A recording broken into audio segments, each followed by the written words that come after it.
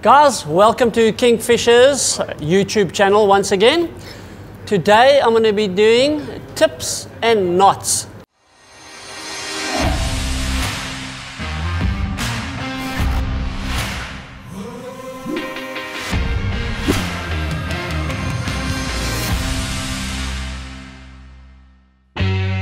Okay guys, I'm tying the Palomar knot onto a hook or a swivel. It doesn't really matter. Principle stays exactly the same. I'm going to use some Dacron to show you how we do it. Okay, so we give ourselves a good 10 to 12 centimeters of braid. We double it. We then take our hook or our swivel, go through the eye,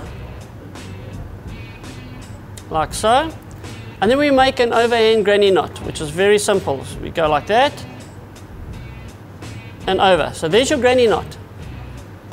We then pinch the granny knot, take the loop and slide the loop over either the swivel or the hook, like so.